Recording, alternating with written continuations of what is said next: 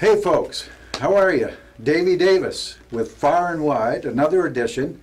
And you know me, I'm always looking around for interesting people, and I happen to be in Southern Pines, North Carolina, and I found another interesting person, and his name is Baxter Clement. Right? Did I say it right? I think you got it right. Baxter Clement. Nice to meet you for the second time.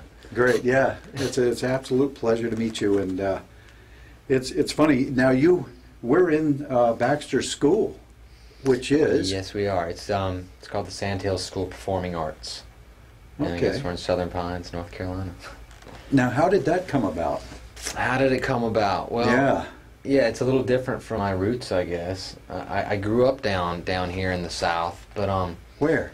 down in this area actually. You did? But I went off to the North Carolina School of the Arts for high school on guitar, and then after that I went off to Vanderbilt on guitar scholarship. Then after that I went to Austria on a guitar scholarship for post-collegiate.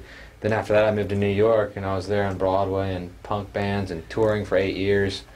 And I realized I hadn't seen my family in about 15 years. Wow. And so I should probably rectify that. And That's amazing. yeah, it was amazing.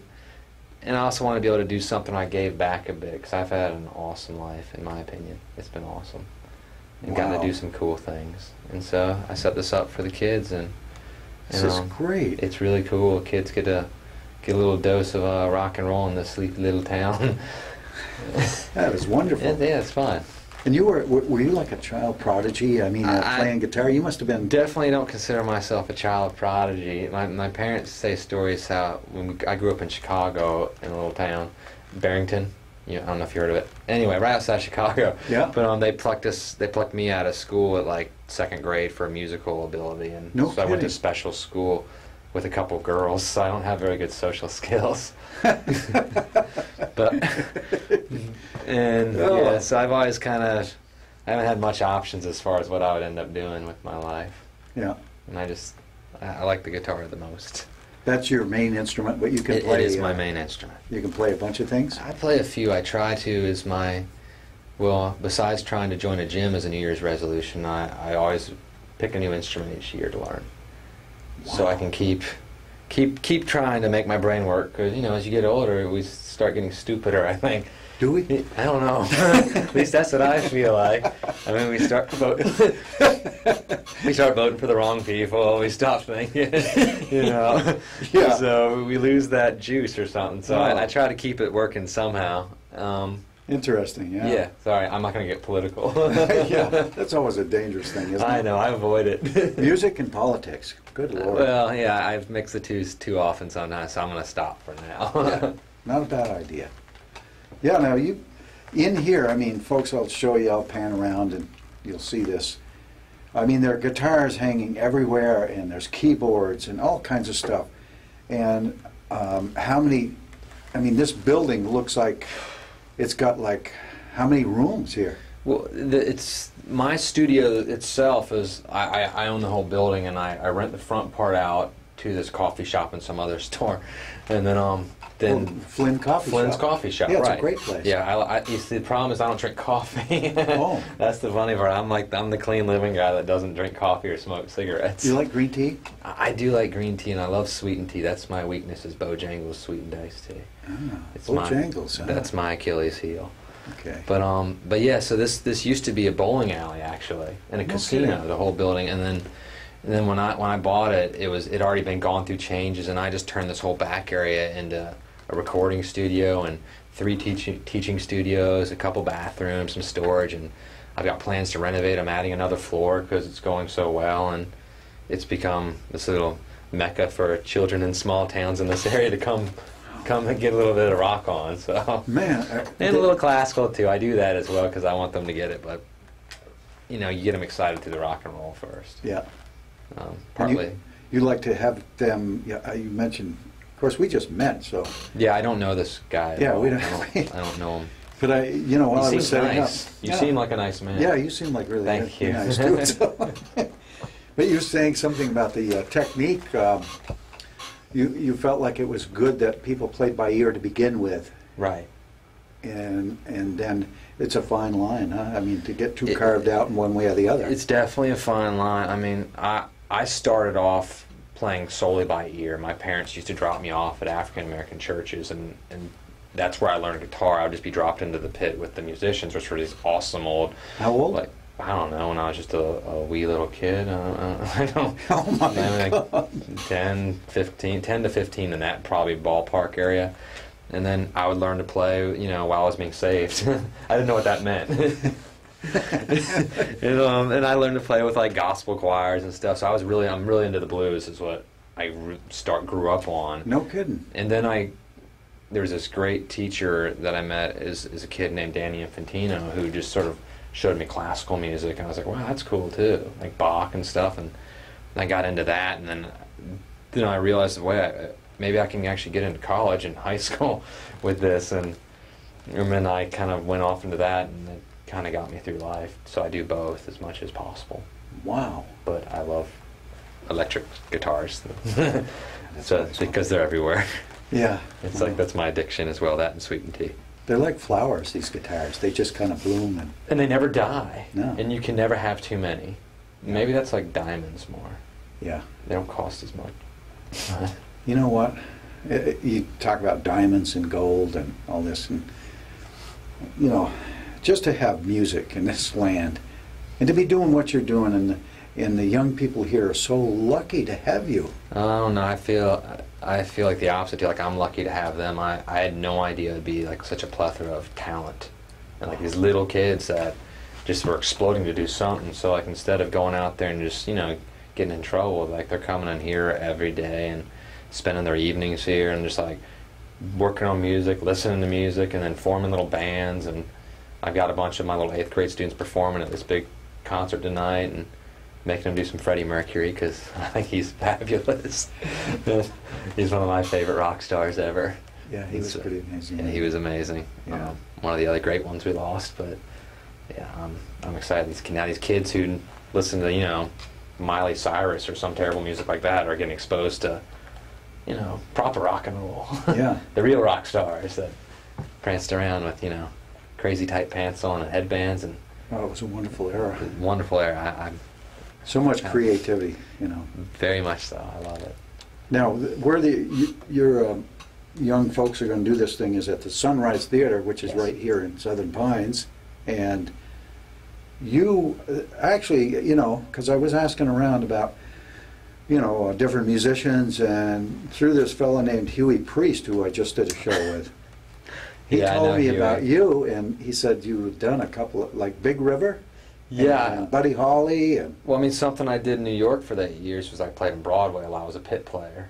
So I would just be in the pit and playing like the big shows up there, and you mean like a like big, stuff like Rent and No Jesus Christ kidding. Superstar. You were those down stuff. in the pit I was in the pit. playing guitar? Playing guitar. Definitely not playing drums or ukulele. But yeah, I was Wow. playing guitar. No, so like when I set this up, I met a few of the people in the local scene, and they took on to me and I took on to them, because everybody's so cool here. Like the musicians are so nice, and it's non-competitive, and Yeah. it's very, I've done a lot of the local productions. We just finished the Buddy Holly story. And you did that on stage. I played Buddy Holly for a few weeks and got to have the hair combed back and the big glasses. Big and glasses. It was sold out every night. Yeah, And then it got picked up, and they're doing it again in one of the other towns near here called Fayetteville. yeah. We call it Vietnam because it feels like It's you're a going. military area. Yeah, it's different. And so that's going to be running all the month of May, and then I think in June it's all a bunch of bookings, and then July I think I'm back up in New York for some work. So you do, as well as run the school, I mean, you're doing gigs all over the place. Definitely, I think anybody that's teaching kids and trying to get them to do this has to keep their hat open and going, and I'm always touring. Or I just finished a tour last year with Richard Lloyd from the Guitars from Television, and like the kids love to hear these stories about it, and like working with people from like Debbie Harry to like Talking Heads to the Ramones and Okay, so and things like folks that. out there are definitely interested. Well, I don't know. Debbie Harry, now she is She's known as Blondie. Blondie, Right. and she had some hits. Yeah, she had a few. And you were the guitar player. No, not for them. I'm too young. No, but I mean, like when they do like I've gotten to work with them at shows and such, like up in New York, like, you know, the CBGB's, like, you know, like birthday parties that, well, CBGB's is closed now. That's a club? Yeah. Oh, we got talking. You asked me a CBG, it's the club. It's Is where, it like, really?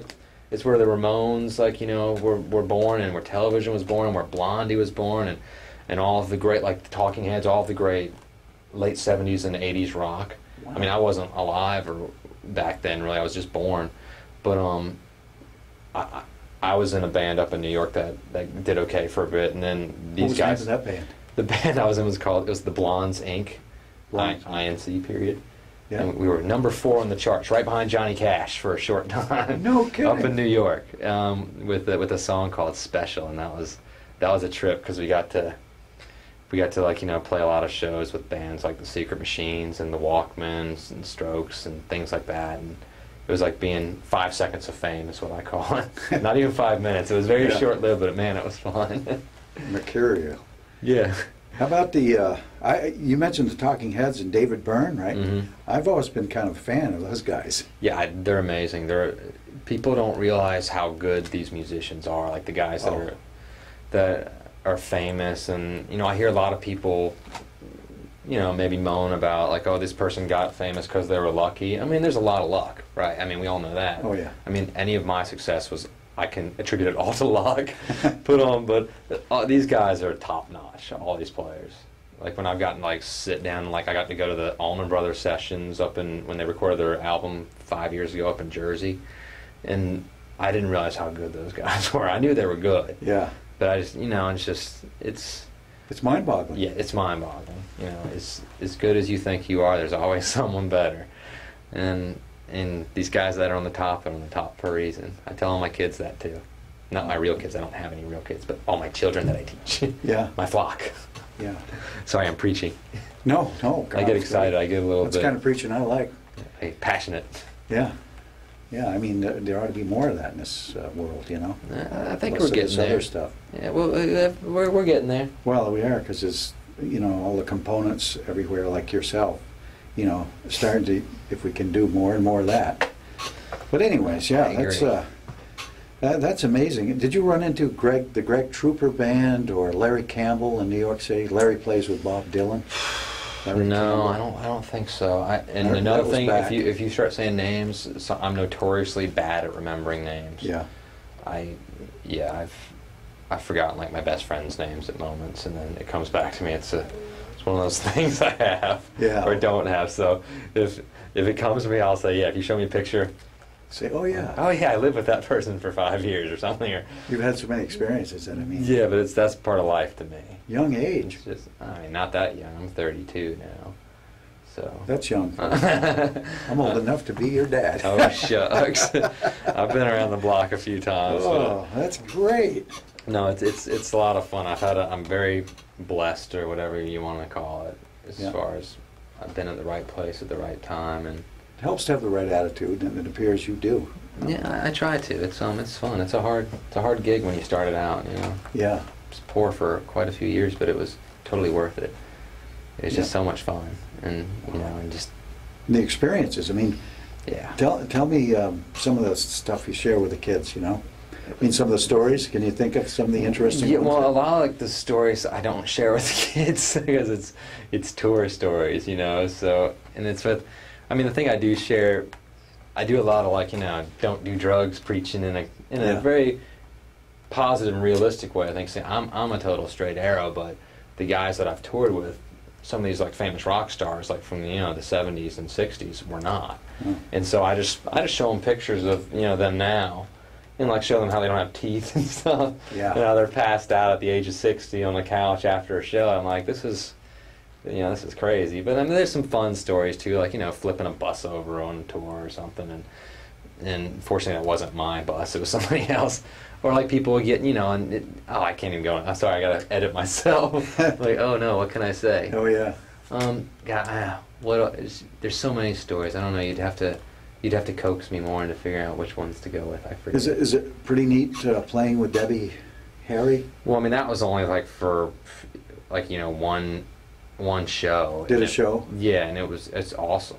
I mean, she's such a professional, and all those people. And just like, you know, when I did some of the Ramones birthday party shows, those were my favorite up in New York. Those were at Irving Plaza, I think, and at CBGB's. But just because that way you're around this whole group of like legends, you know, like all the guys like from Debbie, the Talking Heads, and they're all in this green room. You know, back when they were young, they were doing these crazy things, and I went in the green room expecting the same. And then they were all doing yoga, you know, and eating vegetarian rolls and stuff. And I was like, wow, this is a little bit, it's a letdown, but it's also really good. You know, that's the only way they were going to survive. Yeah, I guess so. You know. Kept up the same But program. yeah, it's amazing, like those people. I mean, Richard Lloyd is the one that I spent the most time with, because he had his little international tour last year through April and May, and I was lucky enough to get to be his side guitarist.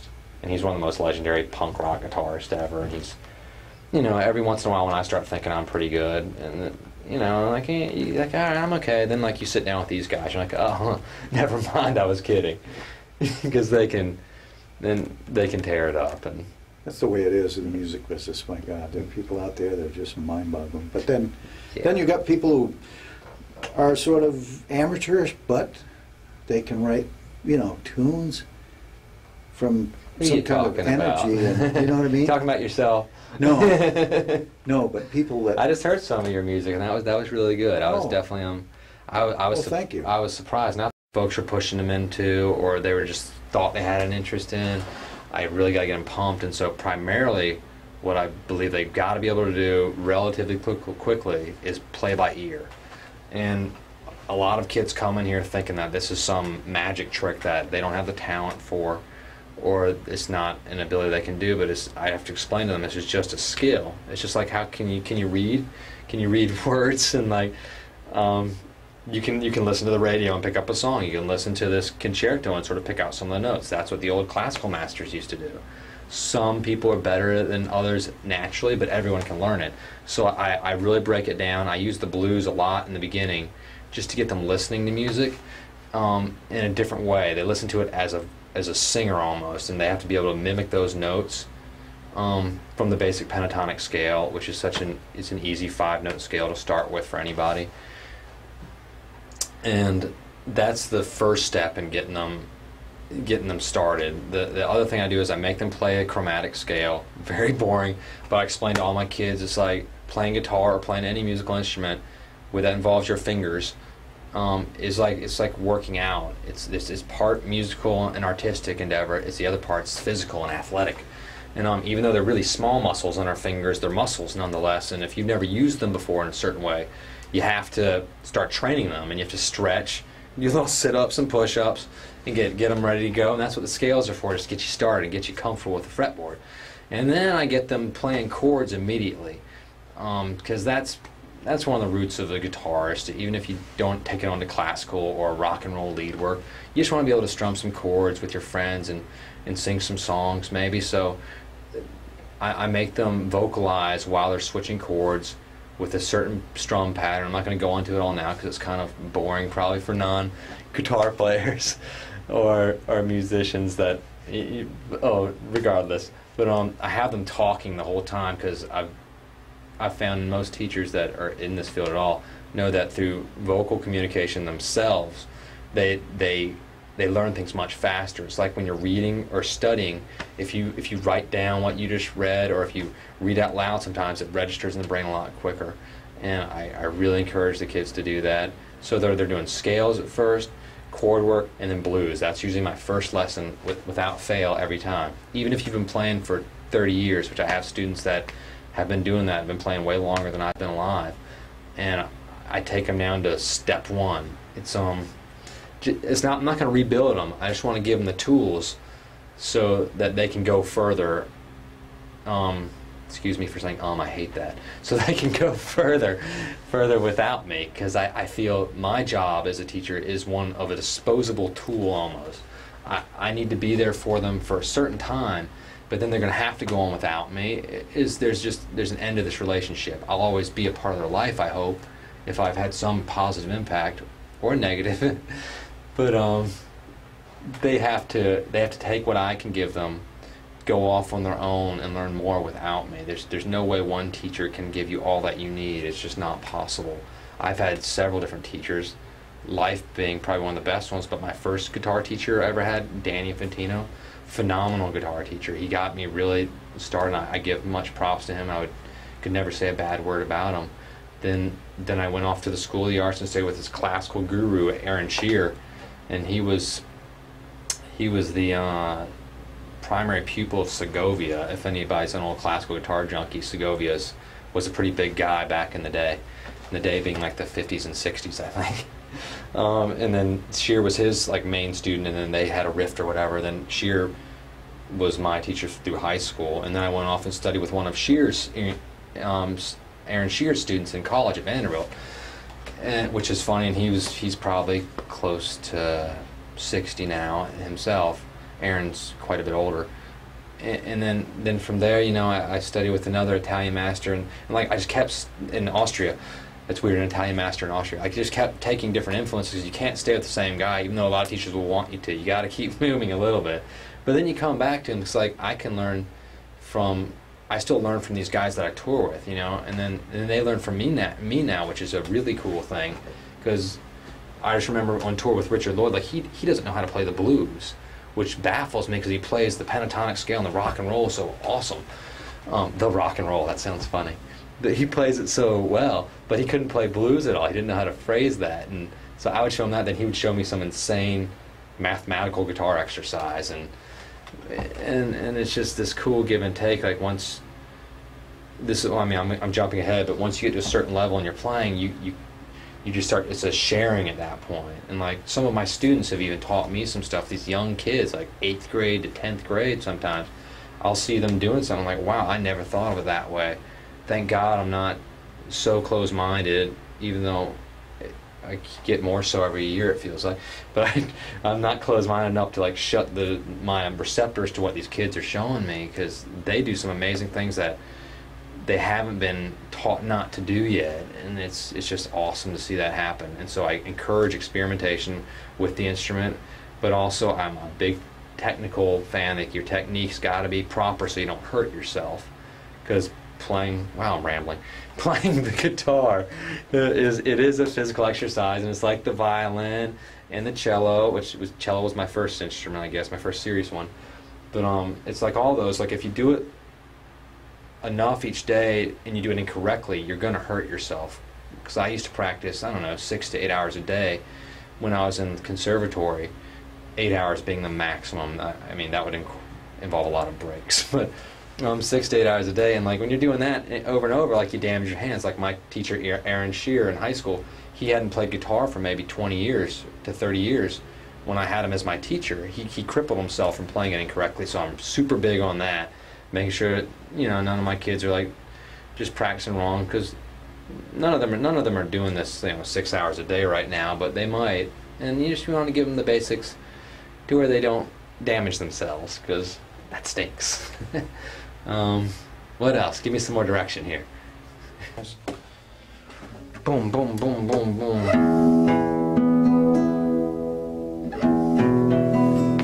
I'll play some classical guitar, but in the entirely improper sitting technique.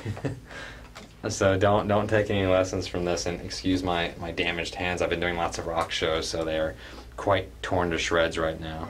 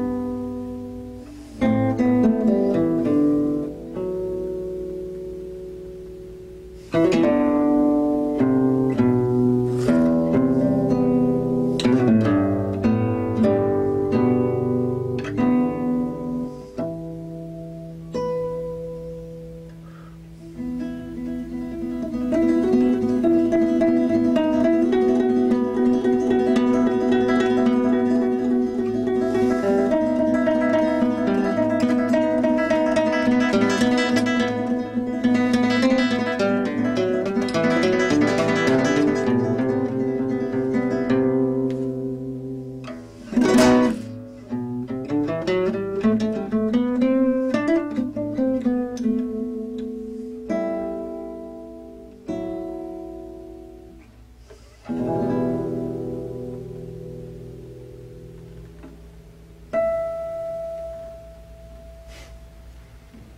just a little classical-esque music for us. I can play more if we want. Sure. Okay. Just a little bit. This is a very simple piece, Lagrima, by Tarrega. And if my hands will put up with it, but it's simple, but it's beautiful. I'll see if I can go through it real quickly. I hear someone coming. Maybe students.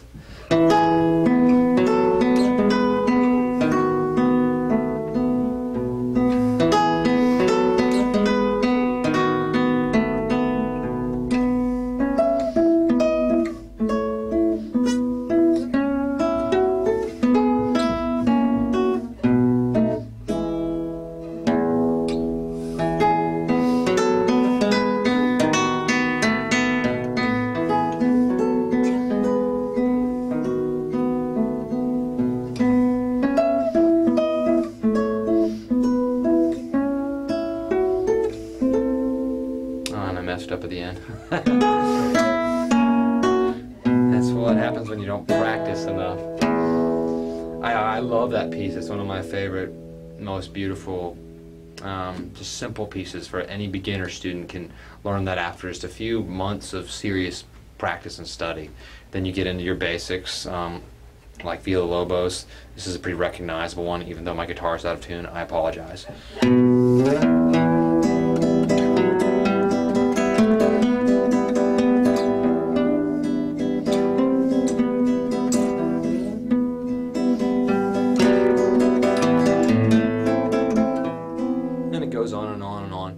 That's a beautiful piece. It gets a little bit more difficult, but there's things like this I expose the students to too, so it's not just rock and roll. You have to have a little bit of yin with the yang, maybe. Does that work? I don't know.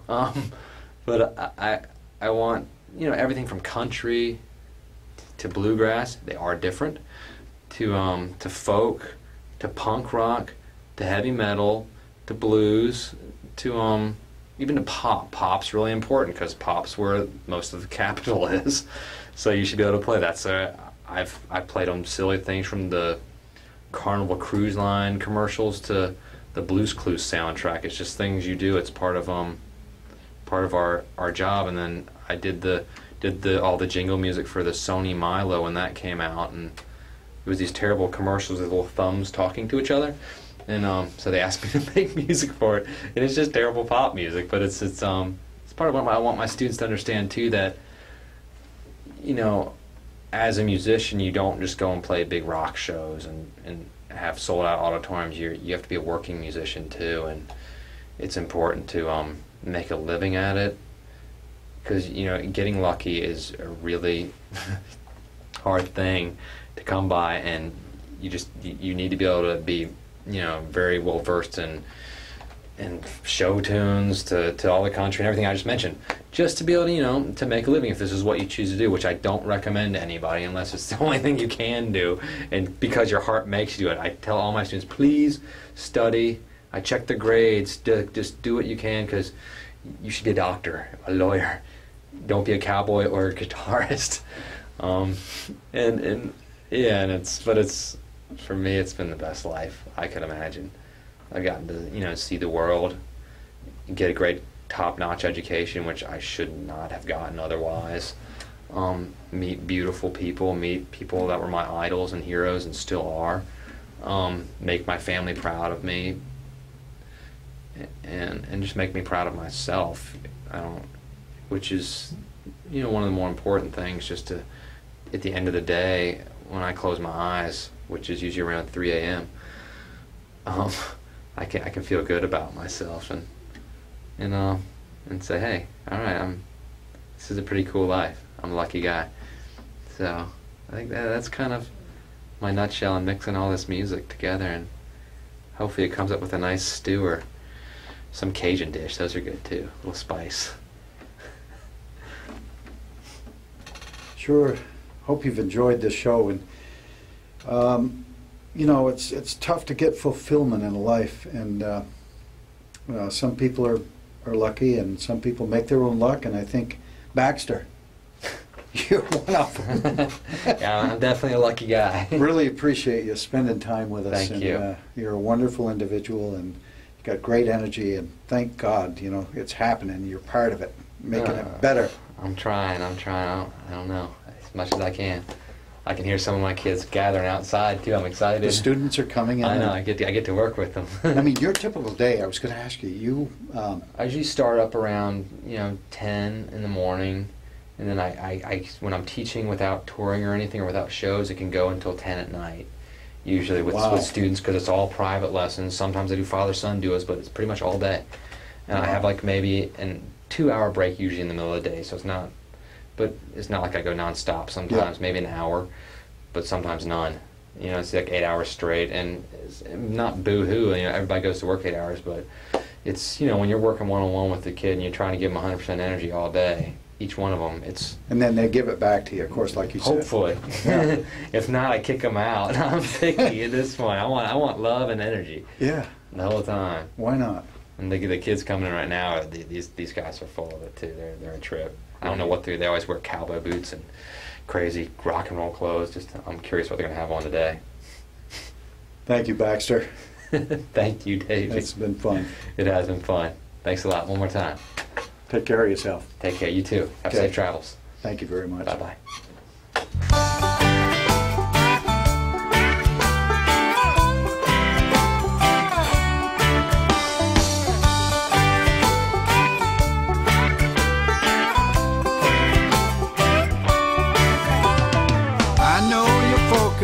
You can be strong, you got willpower that's second to none.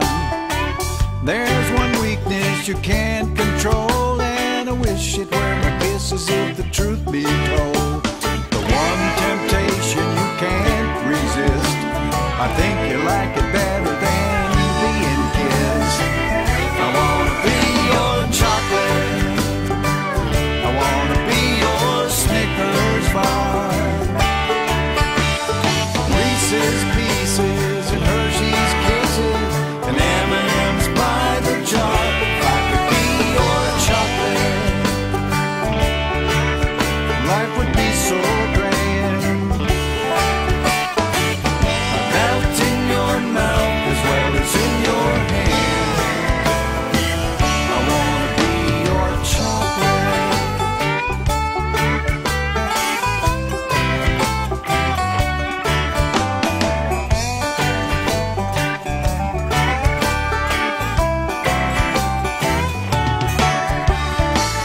You by the arm and down the hall I led you, hugged you, squeezed you, pleaded and begged you, done all the things a man can do. Well, I guess I don't have the kind of hold on you.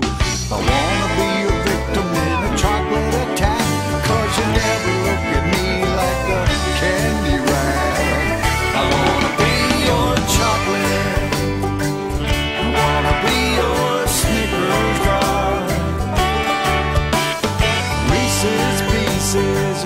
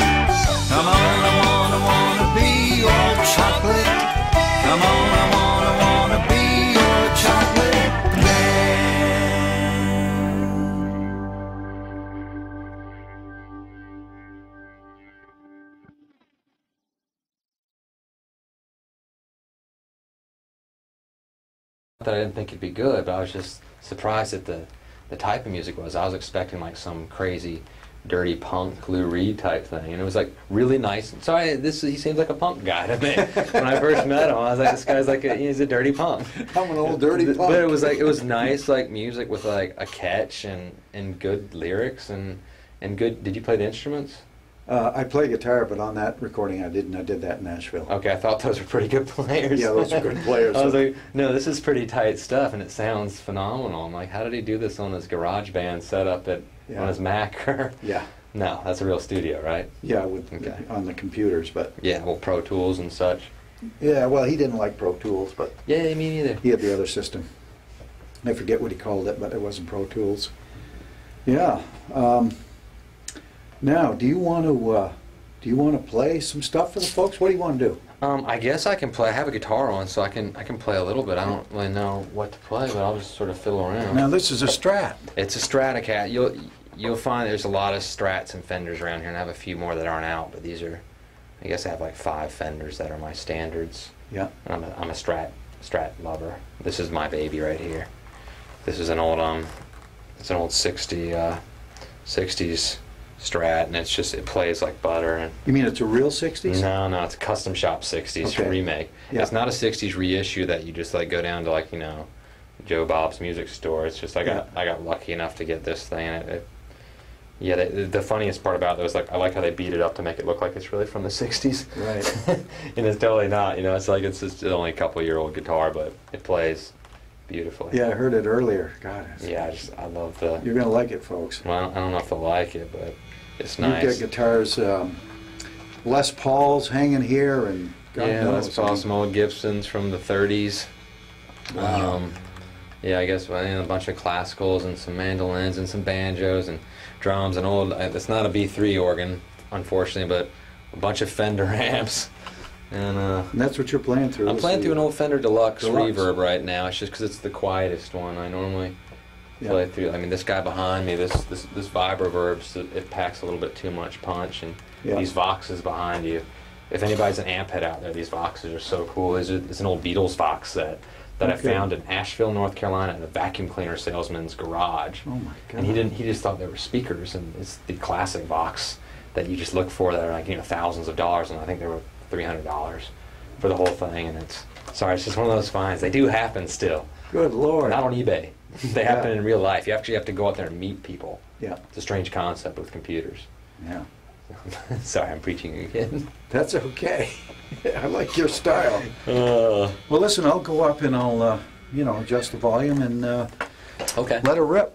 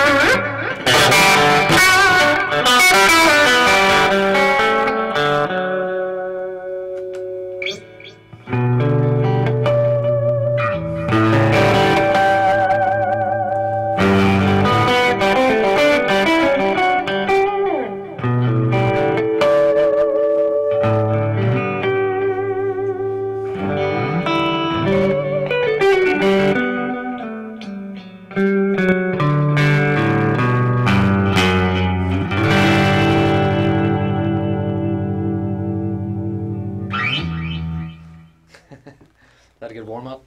I'm gonna turn it down because I'd imagine you want me to sing with it a little bit. Sure. Yeah, I'm not into the Buddy Holly character right now. I have to have the glasses on mentally. And I know my hair is slicked back. I apologize. Let me see what I can come up with. And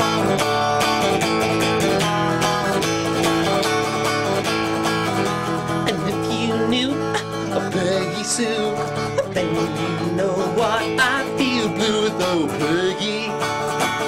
My Peggy Sue, well I love you, girl, and I want you, Peggy Sue. Well I love you, girl, and I want you, Peggy Sue. That feels funny.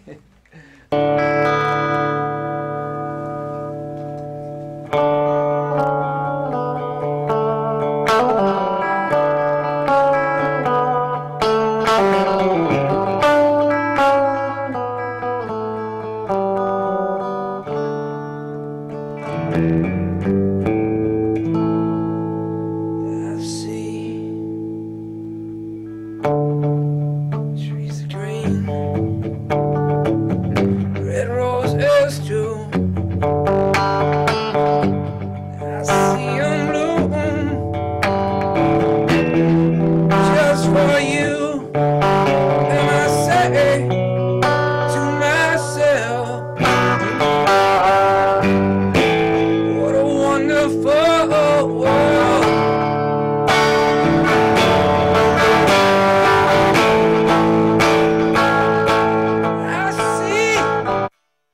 Babies cry, I watch them grow. They'll learn much more than I never know. And I think to myself, what a wonderful world.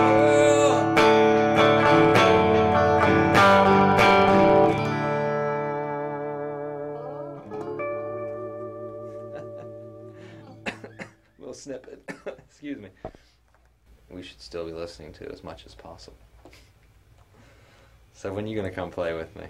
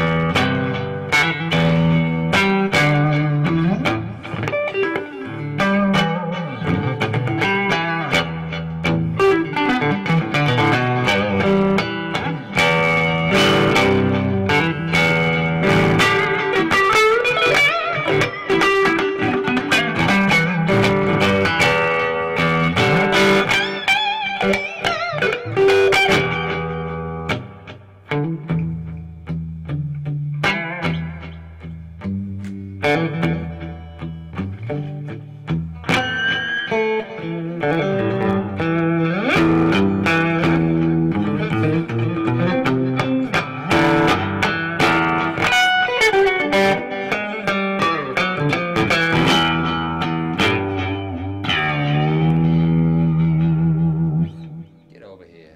I heard you strumming back there. Let's see if we're in tune at all. Good enough for me.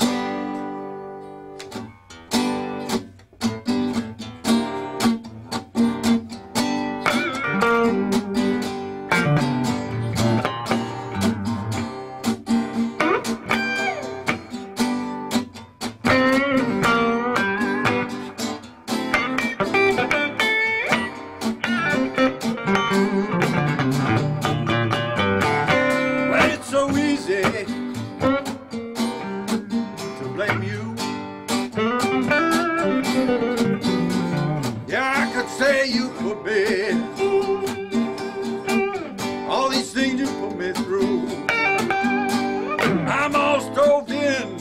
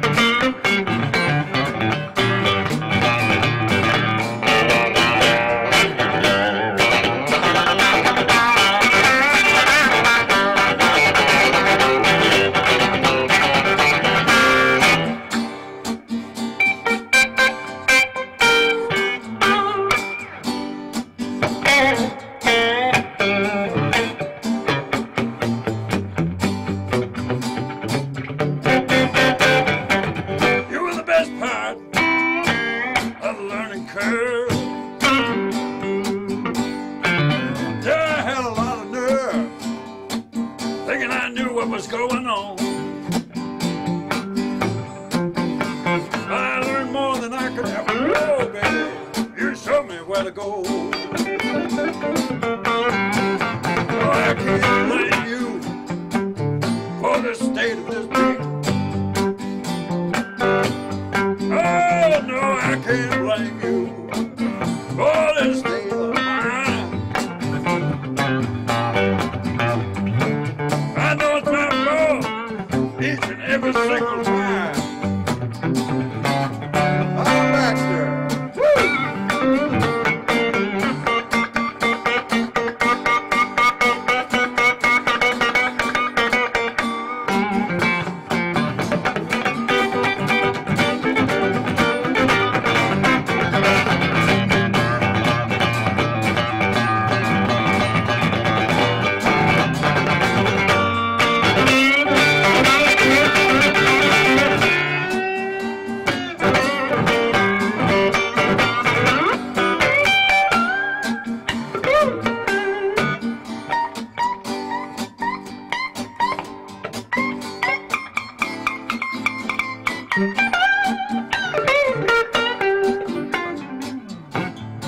Maybe it's like a 12-step program.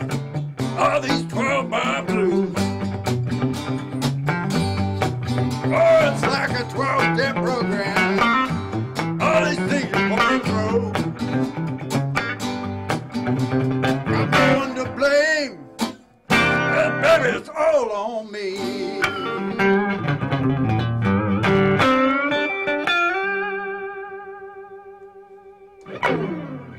Nothing like improv. I love improv. That was fun. Yeah, this used to be the old bowling alley back here. This wall, these two walls were in here, and it was like a 4-lane bowling alley. And in the front of the building where Flynn's coffee shop is was a casino. Then upstairs where I live used to be the brothel. So it's good for stories. That's about it in a nutshell once again. Teacher's room for. You know, when students are waiting with their parents, they wait here. Oh, this too is funny. I'll show it. It's a plug. It's for my sister's husband. Just had a book come out. He just had this published. The Yummy Tummy Town Parade. I think you can find it at bookstores all over the country now. I'm not sure. If not, just ask for it. It's really funny. He's a German chef, and it's a bunch of recipes that his family had taught him, and his brother illustrated it. And what's really cool about his brother's in a pretty successful band right now that's on the Warp Tour called Valiant Thor. They're also on Guitar Hero 2 for any of you kids out there. And he did all the illustrations, so it's pretty funny. It's a pretty trippy rock and roll thing. I mean, you got soccer playing, I don't know what they are, some weird schnitzels that look kind of like poop, but all sorts of things. Yeah, so this. Mark O'Connor. Oh, Mark O'Connor. When I was at Vanderbilt undergrad, Mark O'Connor, he's the fiddle player that won like Musician of the Year for like 4 years in a row. And I got to work with him and Yo-Yo Ma and Edgar Meyer on bass. Yo-Yo Ma's a cellist. And Mark O'Connor, like, you know, again, I was in college, so I was a little bit cocky, maybe. I thought I was pretty good. And so I'm playing guitar, he's playing fiddle, Yo-Yo's on cello, and Edgar's on the bass. And then like, you know, we take a break, and so Mark just said, hey, can I hold your guitar? And he grabs the guitar, and he just begins to do something that I have no idea how he does. I still don't to this day. In that moment, I knew maybe I wasn't the best guitarist in Nashville. So, the end. Nashville, you guys are always. Hey, turn that light on behind you, Mr. Allen, will you? Without destroying it. I'll try. Yes, thank you. So this is the Allens right here. Is that a microphone on there? You got a mic? Yeah. Okay. Yeah, this is the Allens, and I'm going to be playing with this little guy right here. He's in 8th grade tonight. And let's see, this is his dad who's going to say something for us. Hello. That's about all he says. He looks at me angrily if I let him do anything besides Eric Clapton. This is the mom over here to the right. You got to get her on. Oh no. This is that. She loves the camera. And they continually assault me with their presence. And I love Nick's one of my better students, but I can't say that in front of him too often because he gets too cocky. But nice shirt. That looks awesome. Yeah, I think Nick's going to be doing some Freddie Mercury tonight. And some Eric Clapton. A little bit of Buddy Holly, maybe. We'll see. That's Nick. He loves the camera. So hopefully we got a future rock star here. His dad's counting on it, I think, for his retirement. Yeah, absolutely. So this is another room. That's not me. That's an artist, some really well-known artist from New York. Let me hang that in here because he's retired down here. I think he's around 62 now, and he just retired, and we became friends because that's what artists in this town do. Even though I don't consider myself totally an artist because I'm not good enough, but I'm trying. One day I'll be an artist. So that's another room. I don't teach piano myself. I bring down teachers from New York. I bring down, because I'm friends with a bunch of guys that sing with the Met, and then some teachers from Juilliard that are piano teachers, and they come down here because it's like vacation for them to come to Southern Pines. So they come down, and I have students for them when they come, and they have a great time. They stay with me. Because I turn the old upstairs of the building into my loft where I live, so my commute to work is a flight of stairs. So it's a great job. And so this is the visiting teachers' room, the New York teachers. They come in here. And then we got another one over here. My teaching philosophy is, I want, first and foremost, any of the kids I work with, they have to fall in love with music. It doesn't work unless that happens. And so, like, within the first couple lessons, I've got to get them. I got to get them somehow just excited about it. Even if it's just something they're